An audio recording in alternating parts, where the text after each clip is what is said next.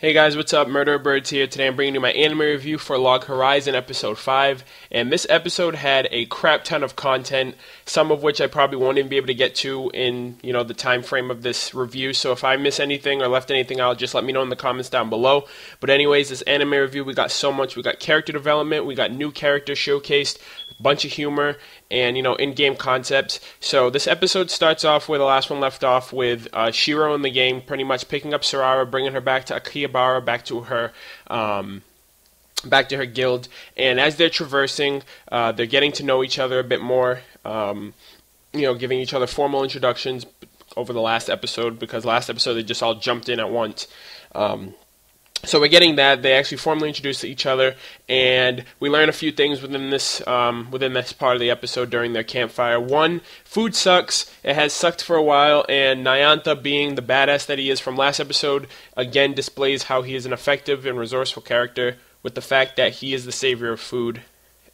He's actually been able to, find a way, because he is a subclass of chef. He is able to cook food, prepare it, and have it with quality, flavor, texture, and all that stuff, and taste more than anything. So their food experience is gonna be a lot better thanks to him. He definitely has a lot of resourcefulness with being, since he's been showcased, and I really hope we get to see a lot more from him, especially.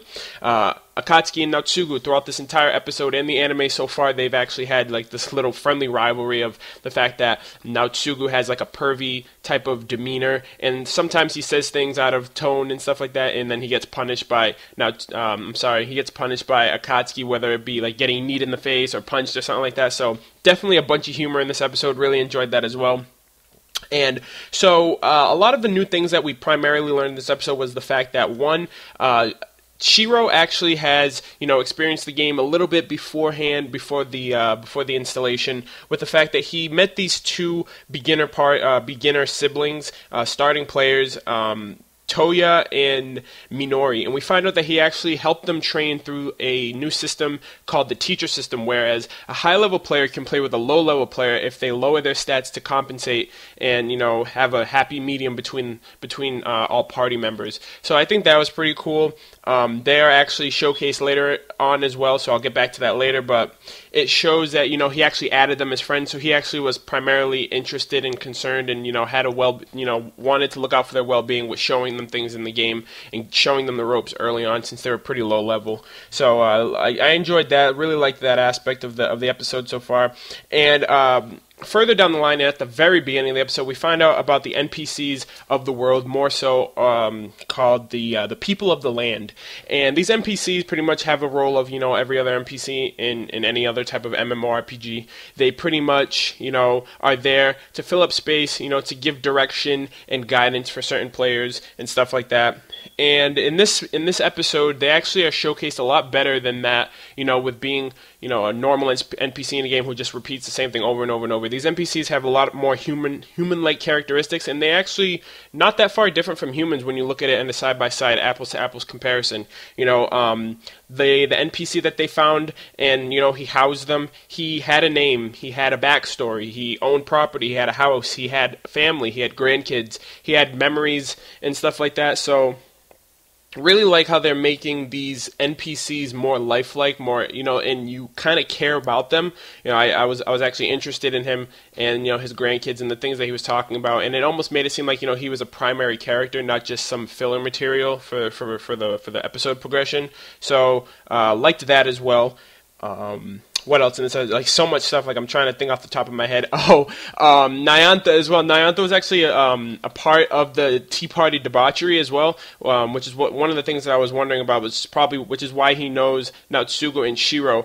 And a little backstory, he was also at one point a part of the Cat Food Guild, which I thought that was really funny, solely for cat people only, and they would just pretty much lounge around and eat like cat food and have play with, have catnip and just sleep all day, living the life pretty much. So I thought that was really funny. I started laughing pretty much. I'm like, really, a cat guild just for cats to just chill out? So we got that as well, and that was pretty much how the episode was pretty much summed up. They were traversing over the course of their traversals. They come across, different things amongst, learning about each other, learning about the NPCs, you know, the little backstory between Shiro and those in the early guilds.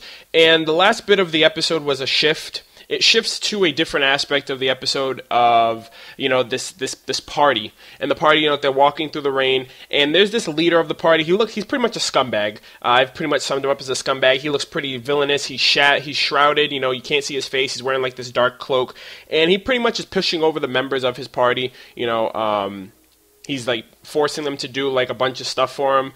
And later on it shows that he actually has a ton of people within his guild, a lot of low-level players who, you know, are probably new, don't know what the heck they're doing, looking for guidance, looking for a guild to join and, you know, learn the ropes. And, you know, this guy's pretty much a scumbag. He's like rounding them all up, and he's like, all right, give me all the items that you guys have gotten over the past few days, and I'll let you guys eat for today. And I'm like, what the hell? Like, we have another scumbag of the group. First it was Demikos last episode, and now it's this random house. So I really want to know who this dude is. Why is he taking advantage of these lower level players and stuff like that? And what pissed me off more was the fact that amongst these lower level players, Toya and Minori, the two characters that were showcased in the flashback with Shiro, pretty much Shiro helped them out at the beginning, are within this guild. And it's obvious that, you know, through him helping them, they were confident enough to join a guild, to trust this guy, and he pretty much backstabs them, and he's now using them, exploiting them at their expense, so he can make some gain with their loot or whatever. So we get that too. So I'm pretty sure this is where the next episode is going to traverse over, because at the end of the episode we find out that Shiro and the gang has pretty much returned to Akihabara. They returned Sarara to her guild, and that guild as well, the Toya and Minori, like all those guild members of that shady dude's guild, are in Akihabara too, and he actually gets wind that Shiro is there too. So I think they're gonna meet in the next episode, and maybe Shiro's gonna try to get him out of the guild. He's gonna try helping them. He's gonna probably overthrow that guild and, you know, let them decide what they want to do with themselves, because they're being treated unfairly and, you know, pretty much treated like scum. But that's pretty much the whole episode, guys. I don't know if I missed anything. Sorry if I rambled on. I'm trying to get better at, you know, wording myself and, you know, being more professional with these reviews or whatever. But I hope you guys did enjoy this. If you did, please be sure to like, comment, and subscribe. It'll really help me out. And let me know how you guys felt about this episode in the comments down below. I'm really enjoying this anime, and I want to know what happens in the next episode as well. But that's all I got for you guys, and I will definitely catch you next week. Thanks a lot, guys. Peace.